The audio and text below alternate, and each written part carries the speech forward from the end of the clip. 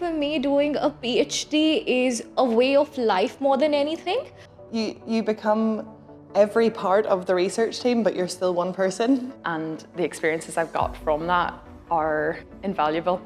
And now I feel more confident and competent as a researcher than I used to be.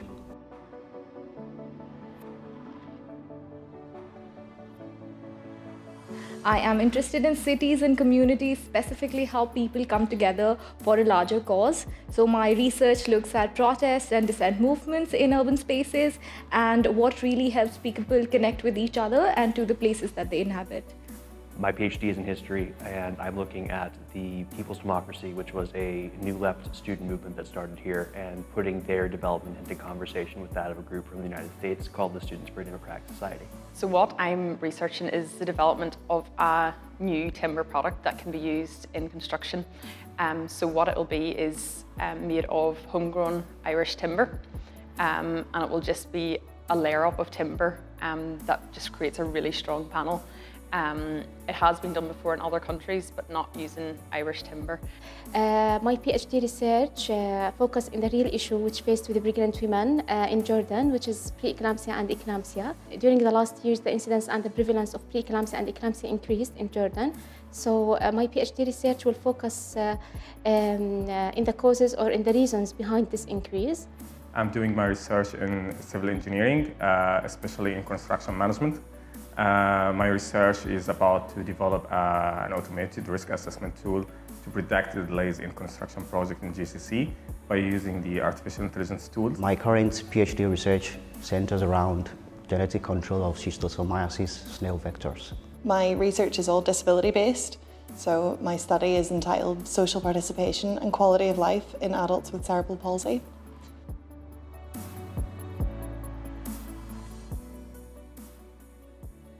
So coming from Africa, where we have many parasitic diseases that are often neglected as well, so I developed this strong interest in becoming a leading researcher in the field of neglected tropical diseases. Then I found Queen's as one of the top UK universities that have, great research facilities in my field of study. I actually come from a family of academics, so PhD life was very normal in our house. I'm the last one of 4 to do a PhD. So it had always been in the back of my mind that it was an option. I spent a couple of years travelling after I did my master's, and once I came home I thought, okay, it's maybe time to pursue my interest in research. My major, maternity and newborn health nursing, is always in demand in Jordan. So this is considered as an important point for me. Also, my family is being an academic family, so they are always encourage me and support me. So before I started my PhD or my master's back in the US, I was originally teaching at secondary school level, so I was always interested in pursuing education in general. But as I was teaching at that level, I decided to dive more deeply into the topics and fields that I was interested in. And as I was doing that, I just came across different kind of avenues of research and thought that hadn't been explored sufficiently, or at least I didn't think in my opinion yet. So when I picked my topic, the People's Democracy, when I decided it was definitely the history route I wanted to go, I figured, okay, let's reach out to Queen's and see if that would be something that'd be appropriate, and it's worked out very, very well. There are several ways for you to fund yourself. Of course, there is a self-funded option where you look at your expenses and your finances on your own. But of course, there is a lot of support available.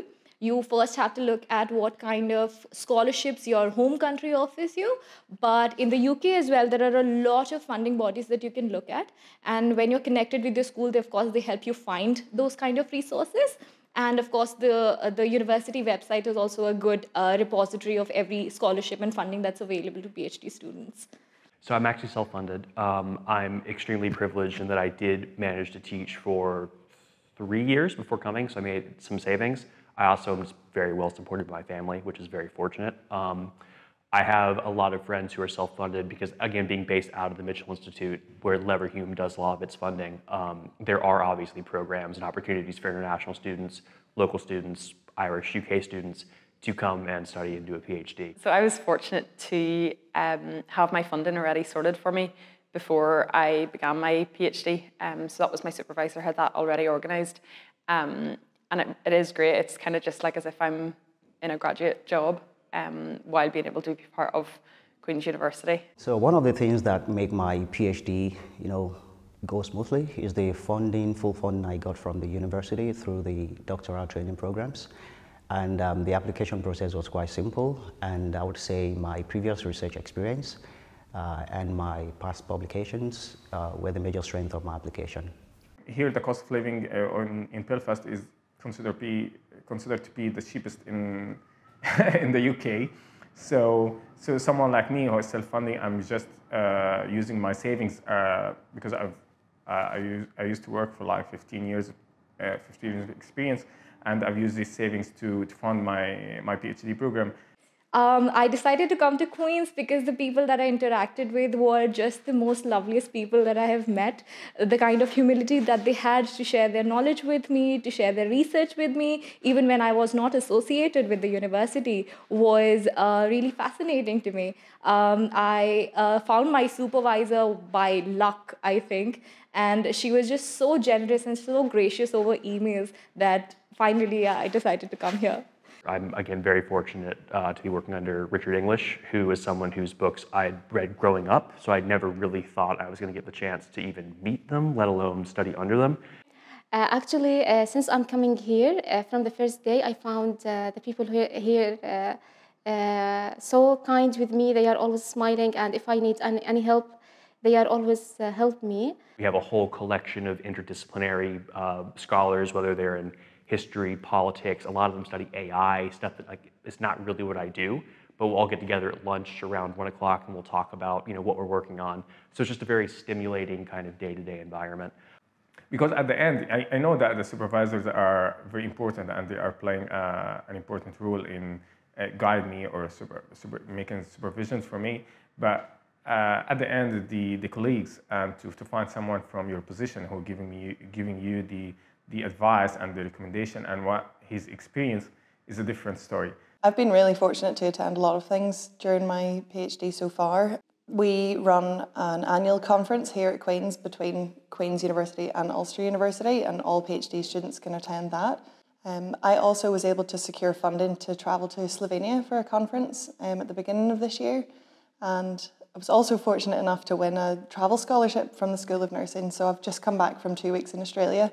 And all those things have been so good for developing my learning, developing my study, but also helping to network for future opportunities. I met people I was even looking up to when I was back in Nigeria. I was like, wow, so it was really a great opportunity to meet people as well. And I felt like even after I live here, I can still maintain that, relationship with them and then for future opportunities and collaborations. Within my PhD, I was fortunate to get to go to South Africa for a conference, so I was able to go out there and present my work to people all over the world. The workshops that are offered by the graduate school are incredible. In fact, I start every week by searching on the events page to see what's coming up and fill up any free slot in my diary with a workshop or an event, so there's plenty to choose from. There's a lot of benefits to get a PhD degree, specifically in Queen's University Belfast. Of course, I will get a lot of a new experience. I will enhance my expert in my major. For me, it's my love of research is what pushed me towards doing one. It's research that I want to do once I finish, so it's obviously a great starting point to have. I've already made those connections. Even though I'm not finished, I have ideas for what I'm going to do next. And I think it's interesting that if you're going to go into a PhD, you need to go into it with your eyes open. And this is 3 to 4 years of very intense work. So you need to be committed and interested and hopefully, if nothing else, coming out being really excited about the research you've created. It's busy, but I know that at the end of it, there's going to be a lot of skills that have come out of it.